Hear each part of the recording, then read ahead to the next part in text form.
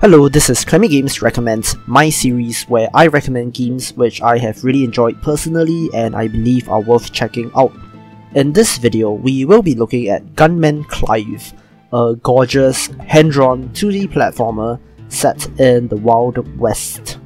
It was released on Steam in 2014 by the developer Hörberg Productions, although I am most probably pronouncing it wrongly due to it being a Swedish word and me not having a clue about how to pronounce the O with the umlaut, so I do apologize for that.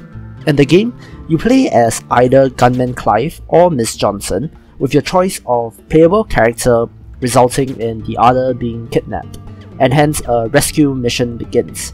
Gameplay and controls in Gunman Clive are simple, with movement, jumping, and shooting.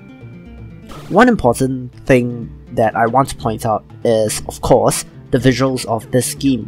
Art direction and art style are critically important to games, and having one as stark as this does make it stand out from the crowd. I love the little lines which indicate shading and depth, as well as the minimalistic use of color to differentiate between your character and the enemies. This game really is a treat to look at, and I really do love it for this.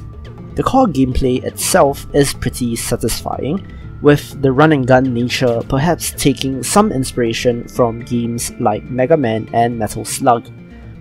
Your character does have a health bar, which makes the game a little less frustrating since you are not subject to one-hit kills. Dying in a level results in you having to restart at the beginning of said level, but this is not too much of a penalty since levels are relatively short, with most lasting about 2 minutes or less.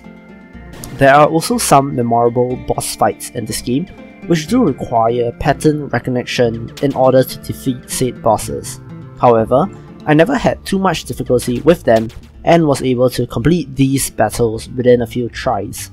While the game itself is relatively short in duration, the choice of protagonists, coupled with different difficulty settings, achievements for taking no damage in a level, and for completing levels within a certain amount of time, does add some longevity and replayability to the game. All that being said, I really do recommend that you check this game out for yourself, if not for the gameplay then for the visuals alone. That's it for this video. Thank you all for watching. If you enjoyed the video, please don't forget to like, share and subscribe. Leave a comment if you like. Thanks again, and I will see you in the next video.